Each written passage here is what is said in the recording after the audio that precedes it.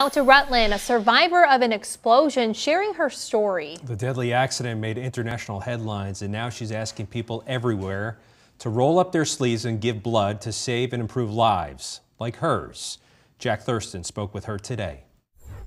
All that I could do was desperately fight to stay alive. Stephanie Schaefer's been fighting for much of the past 3 years. Doctor! She's the Vermont dancer who lost her legs in an explosion on a tour boat while vacationing in the Bahamas in 2018.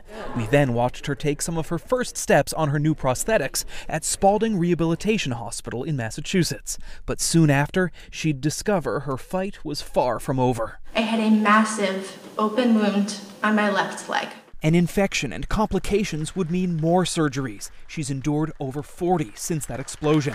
Finally, she tells us, she's now back to good health. It's the end of the road, yeah. Through the ups and downs of her recovery, a vital constant, Schaefer says, was the availability of blood for transfusions. We just assume that if we need it, it'll be there, but it takes donations, so it's something to think about for sure. The Red Cross right now is facing a true emergency. The American Red Cross hopes by Stephanie sharing her story, it can start to turn around a blood shortfall. It would like to have a 5-day supply for hospital partners. In recent weeks, we're at a half-day supply, so it is super critical. Stephanie's hometown of Rutland now announcing the return of a 4-day blood drive in December called the Gift of Life Marathon as one way to help. Today's story isn't about just Rutland, it's about every community in the country. The blood supply is desperately low, and so whether people donate here in Rutland at the Gift of Life Marathon or tomorrow in Burlington or 2 days from now in Boston, it's all good. It's all needed and it's all important. As for what's next for Stephanie Schaefer, early next year she'll publish her own book about finding your way through adversity.